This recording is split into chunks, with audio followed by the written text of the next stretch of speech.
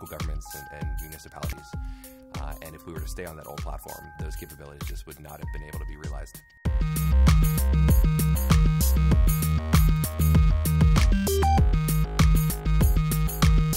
Scott Conte, IT Manager of Enterprise Technology at FirstEnergy. FirstEnergy is a regional utility provider. We're based out of Akron, Ohio.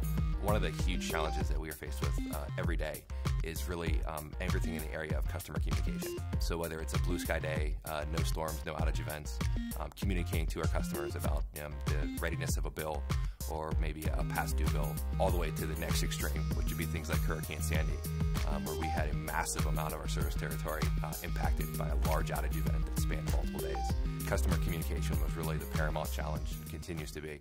We began our evaluation of Adobe in 2010.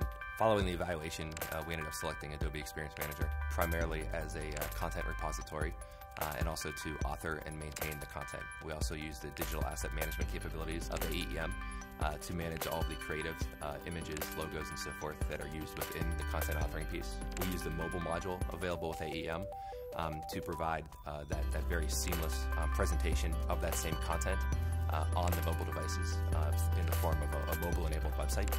And then most recently, we've got into using PhoneGap to provide the native app capability such that we can, again, reuse that existing technology investment of our current assets in AEM in order to present them in the format of a native app across multiple devices, multiple operating systems, in our case, iOS and Android. We identified a need to really partner up with a systems integrator. So we went ahead and we selected CityTech. CityTech is a system integration company. We really focus on the engineering, the implementation side of Adobe Experience Manager. And when we first started being engaged with FirstEnergy that just purchased the Adobe Experience Manager, we saw an opportunity with the platform to really make it a cornerstone of their enterprise architecture. As their use of AEM grew, we also helped with some performance tuning and scalability benchmarks and those things to make sure that the experience is being delivered the same to all users, no matter how many users are on the system.